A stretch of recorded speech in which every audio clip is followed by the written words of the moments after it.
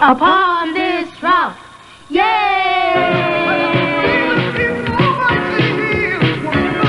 Upon this rock, an analysis of the metaphysical, supernatural, spiritual issues affecting us and the human condition today. This program's for you. With testimony, a few messages of hope and joy, a little good news to make your life and world show more light. I'm Dr. James Wesley Smith. Our guests today include just plain folks to help you light your way. We'll have details in a moment about today's program.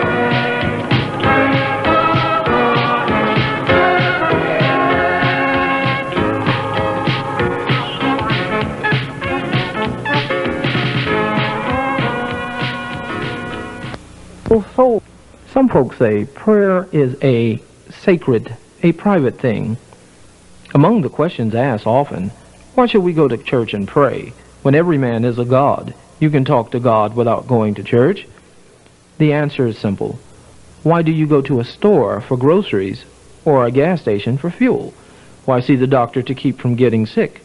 And once you are, why go to get well? Why do you take medicine? There are many things you can make and do yourself, right? But since we Christians believe Jesus is present in the host or Holy Eucharist, at the Mass, in the Mass, and after Mass, this presence is placed in an enclosure called the tabernacle. Why not go when He, God, is within a few feet of you, physically? Makes Him listen harder. Of course, it depends on what you believe. Holy, holy, holy Lord,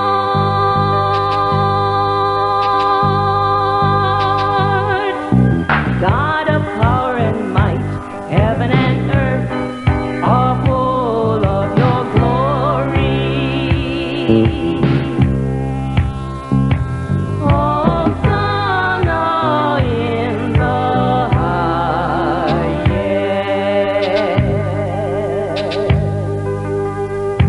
the blessed is he who comes. The Immaculate Heart of Mary and the Sacred Heart of Jesus says,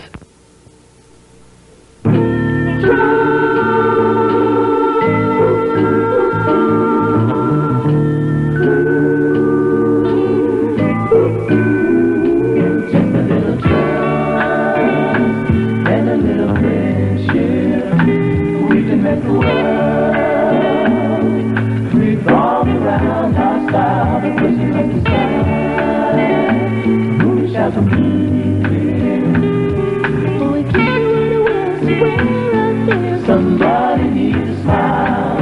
See, Tiffany, you came to me and Tiffany, I took you in. Comprehend me, make you my friend. Trouble that you see, streets of mountains, all that joy, so the world can keep on me. To this trusty heart, this I will give to you. Hey, all that I ask is that you give the same thing to Mary and Jesus have done great things. In our testimony this segment, one reader writes, So in this type of celebration of which you speak, anybody is welcome with you. Is that what you're saying? Yes, that's exactly what I'm saying. Is this something that the boss, whoever that might have been, or the person that made up this mass, structured it that way, or is this something that the individual minister or priest has decided to take it upon himself or herself to do? No, I'm sure it's the structure of the church, that it's open to all and any who would like to come into church. Aren't you folks afraid there's some crazies coming in the church disrupting things? They have. Yes, we've already had some of that, but you continue the service. But you continue the service? Yeah, with the Spirit there, it usually leads them. I have died, Christ, He has risen, Christ will come again. Christ has died, Christ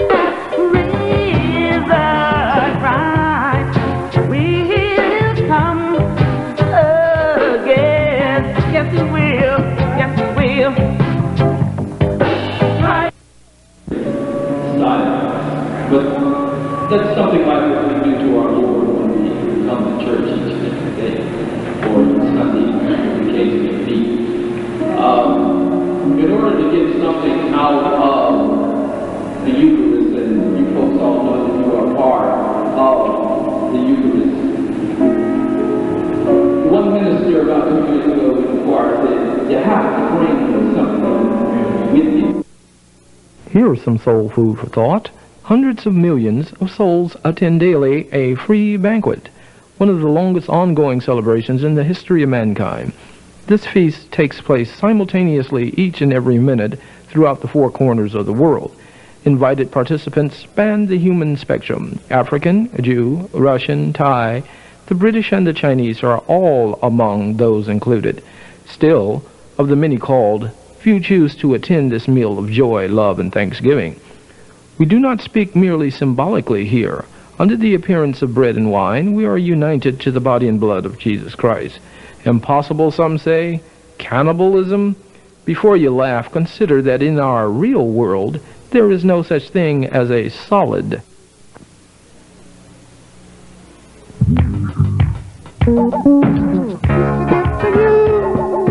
Open up your heart, peace to give to you, but never let it part. Blessings on your spouse, favor on your house, and my peace to give to you. Hey, everything you do, that's my peace to give to you. Oh, forever, ever, amen.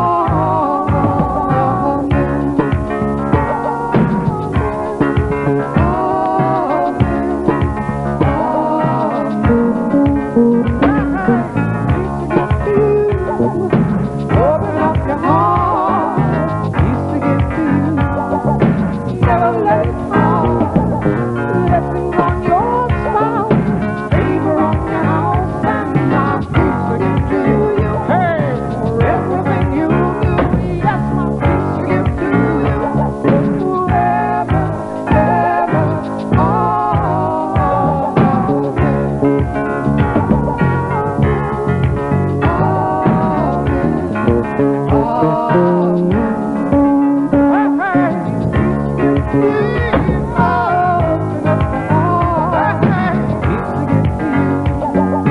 never let it fall.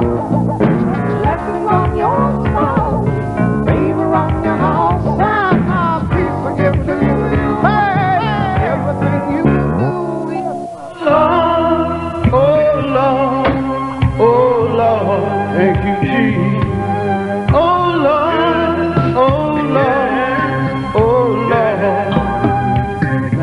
Lamb of God, you take away the sins of the world. Have mercy on us. Oh Lord, Lamb of God, you take away the sins of the world. Have mercy on us, Lamb of God. Jesus told Peter, "Upon this rock I shall build my church, and the gates of hell shall not prevail against it." We're here with Pamela Perry, who's a liturgist. That's one of the people who planned the celebration on one of the holy days or holidays in the week, which is generally Sunday in some of the denominations in the Christian church. Pamela, there's something called the Mass. Can you share with us what is it?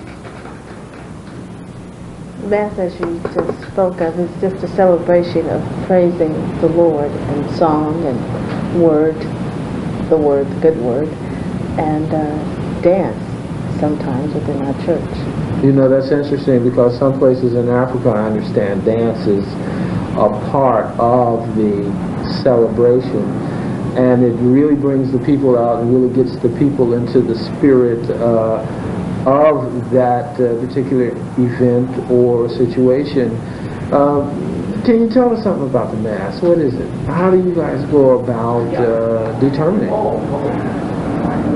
Determining what? The celebration? The celebration. How do you plan the celebration? Well, the Mass is already a structured Mass. How? In what way? And for the Catholics, you know, it is very structured. In what way? Well, we have the introductory rite, we have the penance service, the communion service, all within this the structure of the Mass. What is the penance service? What is the penance service? The penance service is that we just bring to mind our sins. It's like a rebaptizing of ourselves, you know, asking for forgiveness and to reunite ourselves with God and our brothers and sisters. And the communion service, what is that? Communion service is bringing the body and blood of Christ upon the altar and sharing it in unity with one another in the community. It's a form or symbol within the Catholic Church. Okay, I gotta ask you this, and I know some people think it's kind of strange. You mean you actually bring some corpse up on the altar and everybody stands around? No, we don't. It's symbolic. It's something called a host. And the wine, which is in a chalice, which they have a particular ceremony or words that they say over it, which in the Catholic religion, they say it becomes the body of Christ. And the body being the bread and the blood being the blood that he shed for us on Calvary. Okay, Calvary meaning the place that The place where he was crucified. he was and died. crucified. Okay, that was 2,000 years ago, if I remember history correctly. What else are you folks doing this Mass? What is this introductory rite? Everybody stands up and introduces themselves, or? Correct. That is so. Introductory rite is you could just introduce yourself to the brother or sister next to you or behind you, surrounding you, and just welcome them to the church. Is this something that you folks at your particular church has planned or structured, or? No, it's always been structured that way. Who structured it that way? Well, the Catholic religion. Okay, the Catholic religion, last year, 5 years ago, 10 years ago? No, I'm sure it's centuries ago. Centuries ago. Okay. I'm really curious about this communion thing. What is it? You folks eat bread, drink grape juice or something? Or what? You sit around a table and have a feast, or how is that done? No, we have something, well, there used to be a communion rail, which we're trying to eliminate, but the people are in line and they come up to the altar and partake of this bread and wine, and it is wine. It is not grape juice or apple juice as such. Okay. How long do these Masses usually take? Well, ours at St. Bridget's. That's in Los Angeles? In Los Angeles, usually lasts about an hour and a half. Okay. But it could last up to 35 to 45 minutes. How do you folks get someone to stay in church for an hour and a half? Well, it's the spirit that keeps them in for an hour and a half at St. Bridget's. We have a wonderful choir which helps to develop that wonderful spirit in there. And the communion of the people together. We have a wonderful congregation, and we all seem to help and support one another. So you don't just go to Mass. Correct me if I'm wrong. You don't just go to Mass to just sit and watch, or go to the celebration to just sit and watch and take it all in. What I'm hearing you say, and correct me if I'm wrong, that people participate in some kind of way? Yes, we do. How? Well, in mostly all parts of the Mass we participate, because you always have, we have song, and then there's prayers which we pray together, and then there's something that we call the sign of peace. So you don't just go to Mass. Correct me if I'm wrong. You don't just go to Mass to just sit and watch, or go to the celebration to just sit and watch and take it all in. What I'm hearing you say, and correct me if I'm wrong, that people participate in some kind of way? Yes, we do. How? Well, in mostly all parts of the Mass we participate, because you always have, we have song, and then there's prayers which we pray together, and then there's something that we call the sign of peace. where we individually go around the church and hug, kiss, or shake hands with our brothers and sisters and welcome them and knowing that we're doing what Christ asked us to do, to love our brothers. A sign of peace. I've been to churches, and is that where everybody says something like, my peace I give unto you, or Christ's peace I give unto you? You know, that's amazing that that would happen at your church. I've been to churches where you turn next to the person and you attempt to give them this so-called sign of peace, and they frown at you, or they wince, or they move away. You mean your church doesn't have anything like that? No, we have a great sign of peace in our church. In fact, we have the congregation gets up and move around all over the church. Mm-hmm. And there's a song being sung at that time which even makes the spirit more alive, and everyone's happy and shaking hands and smiling and greeting one another. Sounds like your church is a family. Everybody goes there, knows each other, or can anybody just go in and participate in this mass? Oh, anyone is welcome. Any and all are welcome, but no, I can't say that everyone knows one another. We have about 800 people usually at the 10:30 service, and no, I can't say that we all know one another, but predominantly we have a great, what should I call, we have lots of organizations within the church. Mm-hmm. And within those organizations we have a lot of the people that come to our services that join these organizations, so we can call those families. And each of those individuals knows someone within that group or another group or another organization within the church. So it's which is called an extended family. It's like an extended, that's what I was fixing to say, and I'm sure brothers and sisters in Africa can relate to that. Then the Mass, or this celebration, is composed of prayer, song, a joining together, giving the sign of peace, and the feast is what you're saying. The feast, and most importantly, the Word. We mustn't forget that the Word is being read and preached or taught what to word the congregation. Is this? The Gospel. What Gospel is this? The Gospel of Jesus Christ. Something about Jesus Christ is being taught to... Yeah, from the Bible. That's the Christian religious book. Yes. You see. Why would people come to a celebration to hear something from the Bible or something about Christ? It might be their need. I can't say why all of them for me. I go for my need, and I need to hear the word of the Lord. It keeps my life balanced. Does one have to be Christian or Catholic, I think it's called, just to come to this celebration? No. All are welcome. They don't charge you anything at the door, or? No, I don't think any church charges you at the door. Oh, I've been to some places in the South that they used to have black people in a certain section of the church, and they used to be charged and charged to enter a church? Charged to enter the church or sit down. That's why a lot of folks throughout the world still don't go to church, because they were treated so well. Or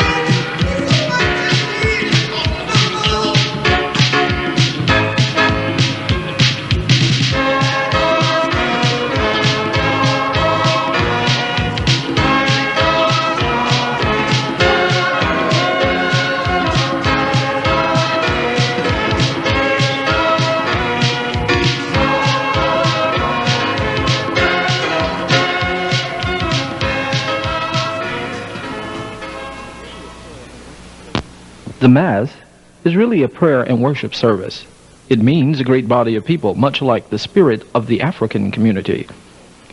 Our set form of conducting our ceremony, called RITE, R-I-T-E, and our group of rites used for public worship, called liturgy, hold much symbolic meaning to we of African descent. We know what sacrifice is. Hence, blacks tend to be more fully understanding of the concept of what we call the holy sacrifice of the Mass. Central to this worship is the Holy Eucharist, which means communion. Communion in other Christian churches is a memorial to the Last Supper. We have the real thing. As Jesus said, "Do this in memory of me." So does the priest in changing the wine and bread into the body and blood of Christ. Sounds strange, doesn't it? But seek and ye shall find. The Mass lasts from 15 minutes to an hour and a half to 2 hours. On the average, it is 30 to 45 minutes, depending on where the service liturgy is held. The continual standing and kneeling signifies what we consider important or holy parts in the service. The Latin which was once heard in the church was the then practical innovation of the African Pope, St. Victor I. Latin then was as much used as English is today, or Swahili, or Bantu, or Hausa. Those funny-looking clothes, vestments they're called, the priest wears at Mass are what Jesus and his apostles, later bishops, wore every day. To keep the Sabbath, the church only insists you go once a week. It is sometimes required to hear Mass on special or holy days of obligation. Some of these you already know as holidays, such as Christmas or Easter. To meet your daily schedule, you may go at any time Mass is sung from 5:30 a.m. Sunday mornings to throughout the day in many cities, and if you prefer ancient tradition, even early Saturday evenings worldwide. For those wishing more Holy Spirit in their services or Mass, we literally have it. Always have, since the original Pentecost with the apostles. It's called charismatic renewal. Look into our Pentecostal movement. Our service does not depend on a preacher's personality. We don't lock you into 3 hours. You don't have to show yourself before the congregation. We don't throw church fashion shows. You don't have to dress to be seen. Rags are beautiful. Just come. And if you don't have anything to give, don't. We don't want you to get into God per se. You commune with Him. Let God get into you. Or let go and let God, as the saying goes. We want you. We need you. You can belong. This Christian church, Catholic, universal on earth, with the kingdom of God afterward, is one big family. Good God, I got to tell you, you should be one of us. All you have to do is just trust. Practice love each day, we can show the way. You should be one of us. Communion of souls, uniting with Christ and sharing actively in his physical death and resurrection, was initiated by Jesus himself. As he pointed out, he came to fulfill the law. In order to get something out of the Eucharist, and you folks all know that you are part of the Eucharist. One minister about 2 years ago in the choir said, you have to bring something with you. You just can't sit out there in pious mumblings or legitimate prayer, jump up and down and expect to have our Lord feed you. Now, I gave approximately 30 minutes of silence, and it's something like Jesus does with us. We sit in church, whether staring or praying from the tabernacle over there with our Lord and Savior Jesus Christ, and repose. And we don't say anything, and we wait for Him to speak to us without realizing that we are with Christ. Most of Christian dogma can be summed up in the following, which is called the Nicene Creed. We believe in one God, the Father Almighty, maker of heaven and earth, and of all that is seen and unseen. We believe in one Lord, Jesus Christ, the only Son of God, eternally begotten of the Father, God from God, light from light, true God from true God, begotten, not made, one in being with the Father. Through him all things were made. For us men, and for our salvation, he came down from heaven. By the power of the Holy Spirit he was born of the Virgin Mary, and became man. For our sake he was crucified under Pontius Pilate. He suffered, died, and was buried. On the third day he rose again in fulfillment of the Scriptures. He ascended into heaven and is seated at the right hand of the Father. He will come again to judge the living and the dead, and his kingdom will have no end. We believe in the Holy Spirit, the Lord, the giver of life, who proceeds from the Father and the Son. With the Father and the Son he has worshipped and glorified. He has spoken through the prophets. We believe in one holy, Catholic, and Apostolic Church. We acknowledge one baptism for the forgiveness of sins. We look for the resurrection of the dead and the life of the world to come. Amen.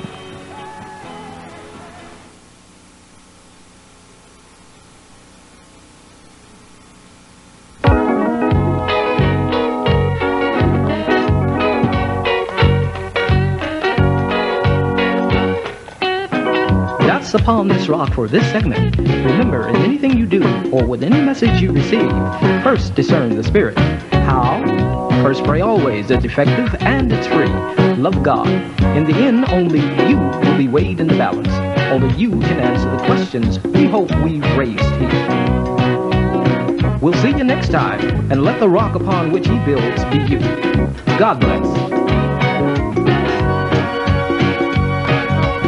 For music, program, or transcript information, write us. Please send a self-addressed stamped envelope to RP Communications Corporation, Box 1862, Hollywood, 90028. That's Box 1862, Hollywood, California, USA, 90028. Presentation of Upon This Rock is made possible by this and other stations. A Two Roses production in conjunction with Archangel Company. This is James Wesley Smith.